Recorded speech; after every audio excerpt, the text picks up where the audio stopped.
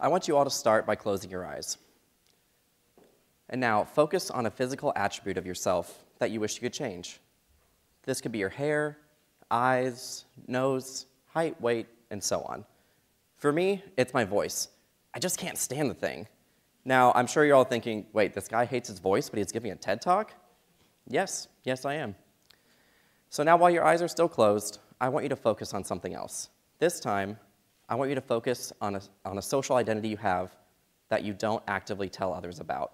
This could be one that makes you feel ashamed, or maybe one that makes you feel like the minority when you walk into a room. Next, I want you to focus on one other identity. But this time, I want you to focus on the one that you are the most proud about, the one that you wear on your sleeve every single day, and the one that you shout from the rooftops. With both of these identities in mind, go ahead and open your eyes. So what's the difference between them? Does one provide you experience to live life while the other restricts you? Does one provide you insight while the other restriction? Most importantly, how does each relate how you connect with other people? So I just posed 4 questions to you, but now I'm sure you have a question for me. Why? Why does this matter? So let's go back to the 2 identities. I didn't ask any of you to share yours with me, largely because this room would just become sheer and utter chaos with everyone shouting all at once. So instead, I'll go ahead and tell you a little bit more about myself, the identity that I hide, and the one that I shout from the rooftops. So with that said, let's start on the roof. Many of you may be unaware, and others may have assumed, that I identify with the LGBTQIAX community. More specifically, I identify as gay. Sorry, ladies. Now again, I know what you're thinking. This is just going to be another TED Talk where some gay guy is going to whine about how unfair the world is.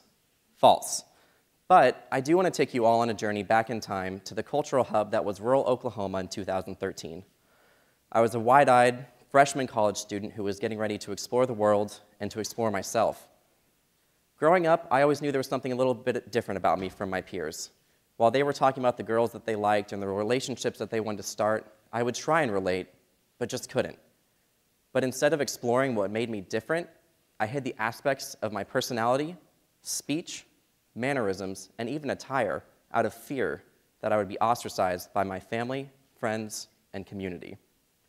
Little did I know that coming out and embracing who I truly was and am would drastically change my life forever. Instead of losing good friends, I found out who my true friends were.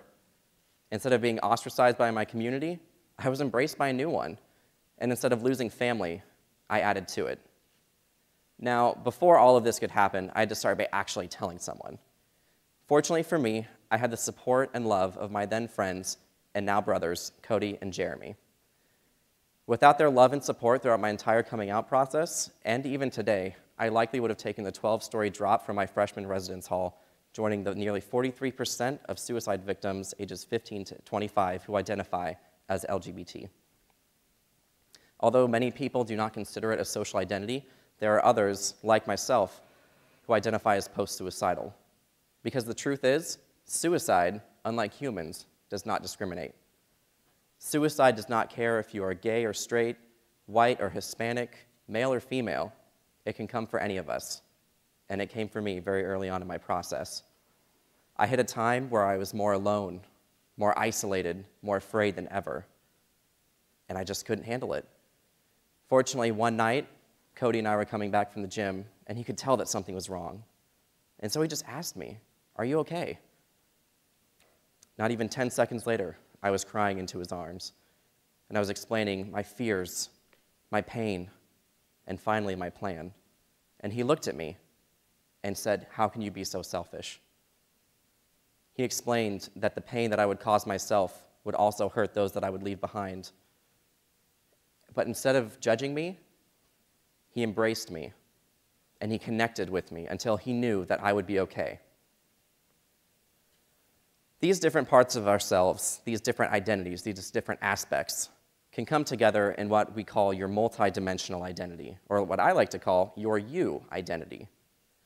This process, called identity synthesis, is what enables us all to use our race, ethnicity, gender, religion, socioeconomic status, and sexual orientation to better connect with the world around us and make positive impacts on people through our work and personal interactions. Don't believe me? Let's take one more journey back in time through my time within university housing. It was a typical Sunday, and I was our on-call personnel for the weekend. A friend had stayed over, and we were going to go get lunch the next day when we woke up. So naturally, I got a call right before we were going to go.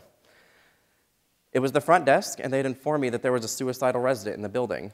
And let me tell you, I have never gotten dressed so fast in my life. The campus police and I were at that student's door within 3 minutes, and fortunately, nothing had happened. While they were going through their protocol and asking the questions that they needed to ask, I noticed a tattoo on the young man's chest. It was a nautical star that at the time was a very popular tattoo for gay men to get. So knowing this, I asked him, is your attempts of suicide relating to your sexual orientation? And he froze. And I could see the truth in him. Rather, I could see myself in him. Because I had embraced both my sexual orientation and my post-suicidal identities, I was able to connect with that young man. And I am happy to say that he did get the help that he needed and actually graduated from college later that year. So, always remember that these identities, these aspects of yourself, do not define you, but rather they make up your you identity. And always remember that embracing your identities and living your truth can help better the world around you and even save a life. Thank you.